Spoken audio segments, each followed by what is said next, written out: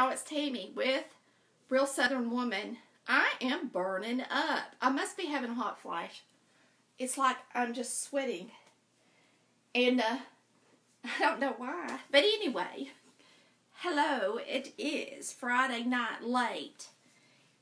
And it's time for Bible study. I'm just late because I cooked late tonight because we have a get-together.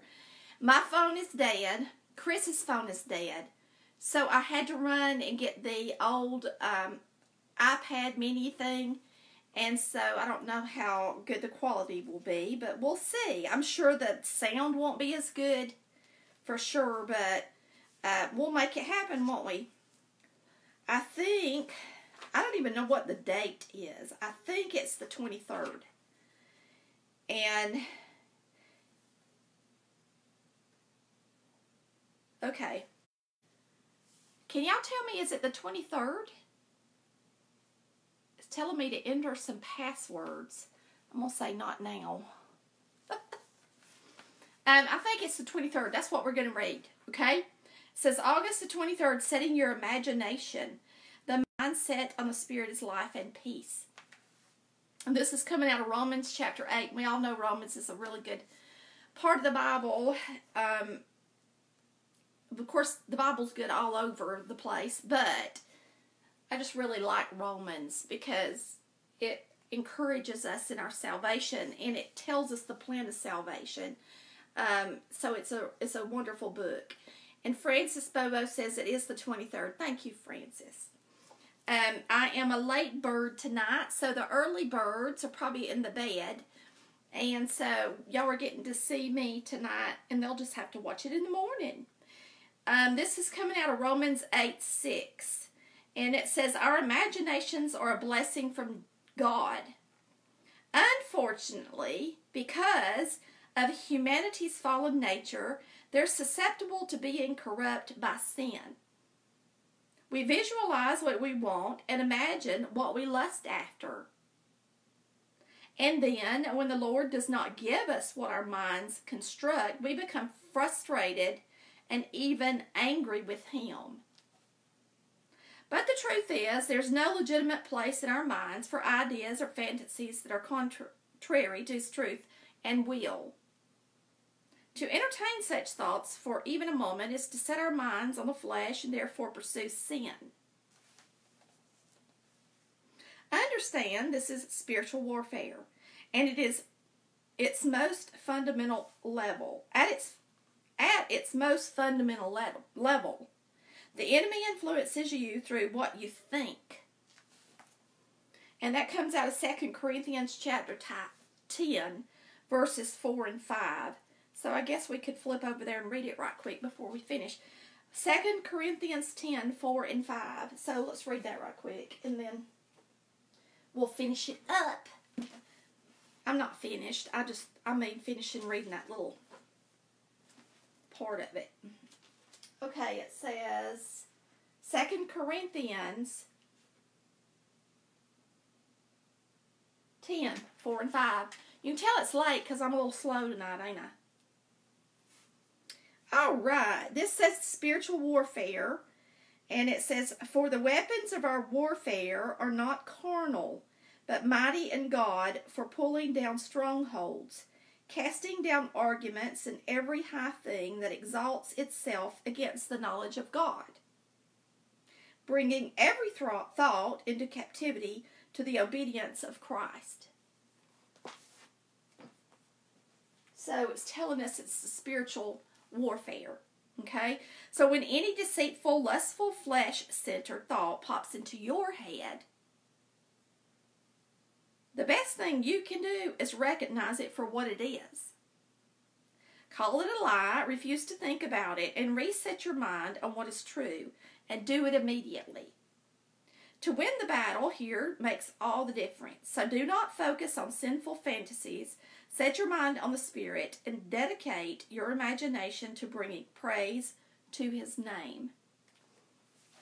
I will say, Pastor preached Sunday a good message, and then after we talked, we've talked this week about Hebrews, and I call it Hebrews, and I know it's Hebrew, but that's just in my head since I was a little girl, and it's just not going to leave my head.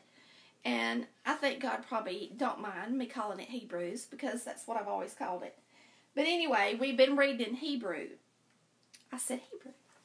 And we've been talking about Christ being our high priest. And Pastor preached Sunday the coolest sermon about the power in Christ and the power in our salvation and the power that we have through the Holy Spirit. And it's really an unimaginable power.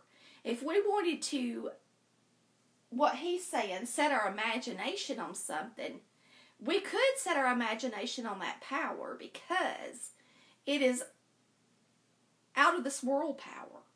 Power that's, he called it, the words that were used in the scriptures was the same meaning as dynamite. It's that energetic. It was talking about how energetic and how much power we have through the Holy Spirit, and how much power Christ has to save us, you know. And after us reading this week about Jesus being our high priest, and then me going in Wednesday night and hearing that, it was just exciting. And I know that Thursday morning, when I got up, well, actually when I laid down Thursday, I didn't see y'all yesterday, but when I laid down for my nap, it was so funny because I laid down. I always lay down in the dark. I always turn on the fan, and I get real relaxed. And I was sitting up, kind of in my bed, you know, like leaned up against pillows, and I had my arms crossed, and I started thinking about the power in the Holy Spirit and how much power it has. And anyway, it was just wonderful to meditate on. And it just made, if you just sit around and meditate on those kinds of things, I'm sure that God doesn't mind that type of an imagination. And that's kind of what he's saying here in the scripture. So it was just an exciting day for me. I thought, you know what?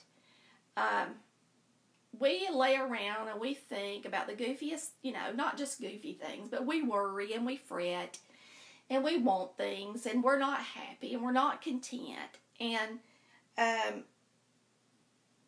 but if we were to set our minds on those types of things, I believe we would be a lot more content. Not only would we be content, but we may even get a little excited about telling somebody about Christ. Get a little excited about being born again and having a place in heaven to go to one day. It's very exciting, actually. And I hope that we all are excited about it. And I hope that we tell somebody about it, or tell somebody, you know, how we got saved, or tell somebody about Christ and him being the high priest, and how we all have hope in tomorrow, and that we have hope even if there's not a tomorrow. It's very exciting. So much more so than things of the world and things that are here that we like to wrap ourselves around, right? So anyway, I am going to read a little bit more in Hebrew. It is Hebrews. Lord of mercy, it is Hebrews. Y'all can tell how much of a scholar I am. I knew I had always called it Hebrews, and then I think I've heard it referenced as Hebrew, and so it's just kind of confusing to me. Anyway, I always call it Hebrews, so I've been right since I was a little girl. We're going to read in Hebrews chapter 8, because we read some in 7, we read some in 9. We're going to read some in 8 tonight, just for fun. I am going to... I'm going to read this part because it's exciting, talking about this power that our Jesus has, and about him being on the throne right now, being an intercessor for us. So let's start it out with chapter 8, verse 1, and it says, "Now, this is the main point of the things we are saying." So what he's telling us is, from what all we've read already, this is the main point. So listen to this, because this is important. It's the main point. "We have such a high priest who is seated at the right hand of the throne of majesty in the heavens, a minister of the sanctuary and of the true tabernacle, which the Lord erected, and not man. For every high priest is appointed to offer both gifts and sacrifices. Therefore, it is necessary that this one also having something to offer. For if he were on earth, he would not be a priest. Since there are priests who offer the gifts according to the law, who serve the copy and shadow of the heavenly things, as Moses was divinely instructed when he was about to make the tabernacle. For he said, 'See that you make all things according to the pattern shown you on the mountain.' But now he has obtained a more excellent ministry, inasmuch as he is also the mediator of a better covenant, which was established on better promises." So he's letting us know that this is a better covenant, a better promise, a new covenant. For if that first covenant had been faultless, then no place would have been sought for a second. Because finding fault with them, he says, "Behold, the days are coming, says the Lord, when I will make a new covenant with the house of Israel and with the house of Judah, not according to the covenant that I made with their fathers in the day when I took them by the hand to lead them out of the land of Egypt, because they did not continue in my covenant, and I disregarded them, said the Lord. For this is the covenant that I will make with the house of Israel after those days, says the Lord. I will put my laws in their mind and write them on their hearts, and I will be their God, and they shall be my people. None of them shall teach his neighbor, and none his brother, saying, Know the Lord, for all shall know me, from the least of them to the greatest of them. For I will be merciful to their unrighteousness and their sins and their lawless deeds. I will remember no more. Wow, is that a mouthful or what? Unbelievable. God is saying a lot right here, and he's letting us know that he's making a new covenant with the house of Israel and with the house of Judah, not according to the covenant that he made with their fathers in the day when he took them out of Egypt, and he gave them the covenant. And he also says that he's going to put his laws in our mind and write them on our heart, and he's going to be our God, and they shall be my people. Isn't that exciting? And none of them shall teach his neighbor and none his brother, saying, Know the Lord, for they're all going to know me, he said. Now that's something. From the least to the greatest. For I will be merciful to their unrighteousness and their sins and their lawless deeds. I will remember no more. In that, he says, a new covenant, he has made the first obsolete. Now what is becoming obsolete and growing old? Now, what is becoming obsolete and growing old is ready to vanish away. So, and then he tells about the earthly sanctuary, like we read the other night, and Christ being seated in the heavens and being our mediator. Okay? So, it's just beautiful.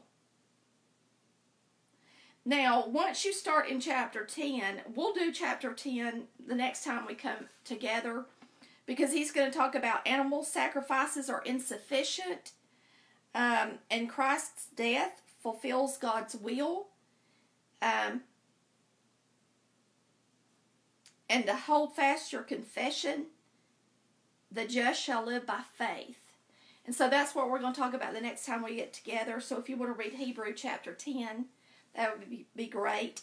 But we are learning about the old priests in the Old Testament, how Christ became the new high priest, how he is the mediator between us and God now, and we no longer need the old tabernacle built by man.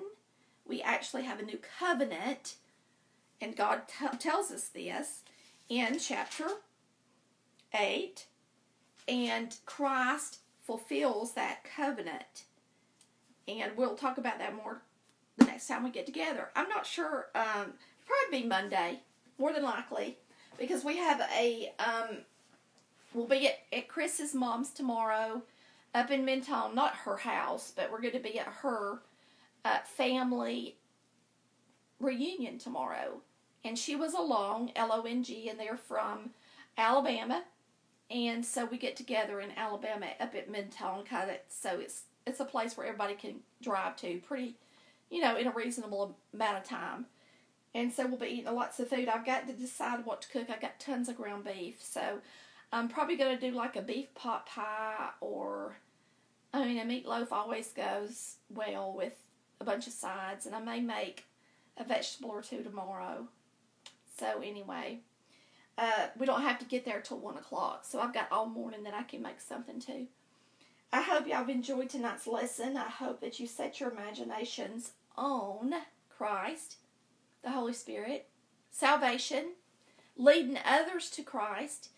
I will say I have found out something really sad. I don't know why I didn't follow the Spirit of God like I should have. But there was a lady that used to watch my cooking show. And she watched it faithfully in the beginnings when I started in 2017. Her name was Kimberly Simpson. She was from South Georgia. She actually sent me 5 pounds of pecans one time. She had a son that had cancer, and he actually died. And not after her son died, I just didn't hear much from her anymore. And for some reason, ever since really the show started, so it's been since May that I've been thinking, I need to contact her, tell her about the show. I never did, y'all. I never contacted her. And it just kept weighing on my heart. So the other night, after Bible study, I went in there. The other day. Yeah, after Bible study the other night. I went in there and looked her up. And do you know that she passed away on June the 25th? I felt so bad. It said that it was a sudden illness. So, I know that, I don't know for sure, but I'm pretty sure she was a believer in Christ.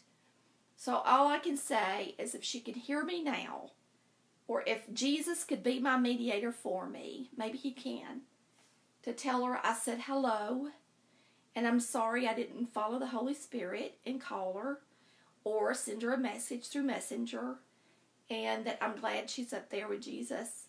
And it just goes to show, y'all, I actually had another classmate pass away this week, and it just goes to show, we're not guaranteed tomorrow. None of us know if we're going to be here tomorrow. Something can happen.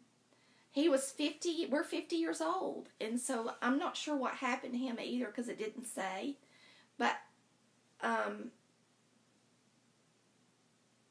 I just had found out about him, and then I found out about Kimberly. It really did make me feel bad that I didn't contact her.